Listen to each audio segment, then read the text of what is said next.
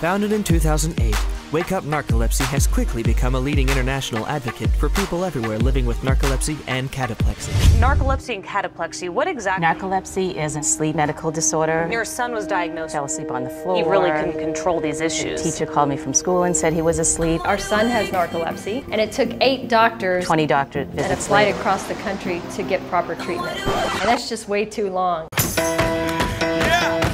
It has been a remarkable journey to spread greater understanding of this lifelong, seriously underdiagnosed, and still incurable disease.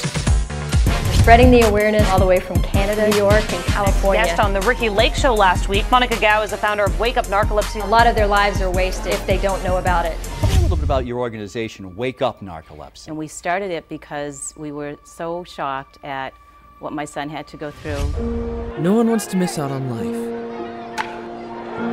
But for 200,000 Americans and millions worldwide, living with narcolepsy can mean just that. This lifelong sleep disorder causes social embarrassment, confusion, anxiety, depression, or worse. Proper diagnosis and treatment can help put narcoleptics back in the game, but often only after years of suffering. Greater awareness can lead to faster diagnosis and treatment, and a more normal life. It's not a very well understood disorder. Teachers think kids are just lazy or on drugs. Tonight we're trying to increase awareness. We tie music into a fun event.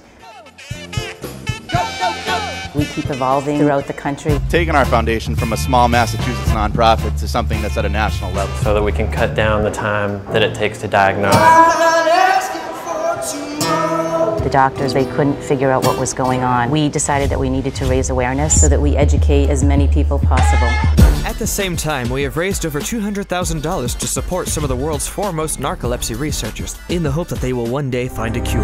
We're working on education programs for teachers, school nurses. The goal eventually will be to kind of predetermine who may be susceptible to developing narcolepsy and prevent that from happening. We are deeply indebted to the selfless dedication and generosity of our volunteers, donors, and friends. Please continue to help.